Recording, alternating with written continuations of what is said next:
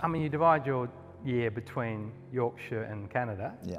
So where do you write? Do you have little writing rooms in each place? Yeah, I write in everywhere, but the place I like best to write is we have a little cottage on a lake in northern Ontario. It's about 3 hours drive north of Toronto. And it's year round, so you know, we can go there in winter as long as someone How comes. cold is it in winter? Could be around -30 or something like that. But you know, you've got the fire going in the hearth and the frozen lake outside and the bare trees, and in daytime the most beautiful blue skies. It's lovely. You just sit there upstairs and write and look over it. But the thing is, there are no interruptions. You know, we don't have a landline there.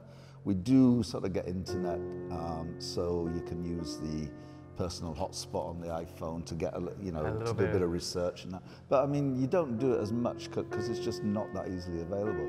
So as many days in a row as I can get up there to get the momentum rolling. And you probably find the same thing too, that if you're on a novel, there are times, it's stop, start is really a pain.